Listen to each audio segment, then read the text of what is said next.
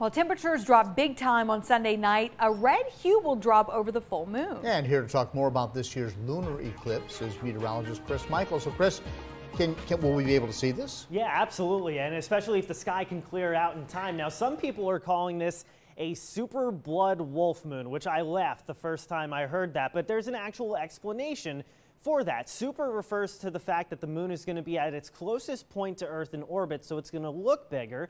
Blood refers to the red hue during the lunar eclipse, and wolf is just the name given to a full moon in January. So the reason why there's going to be a lunar eclipse is the Earth is basically going to be sandwiched in between the sun and the moon. So the Earth's shadow is going to cause that red color over the moon. So when does that happen?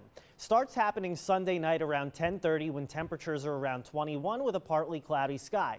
Lunar eclipse will take on its full, what we call totality, around 11:40 at night. What's different from the solar eclipse is that totality lasts about an hour. So if you don't see it at 11:40, check over the next hour while temperatures are around 19 degrees. And then as we head closer to, say, 1:50 a.m.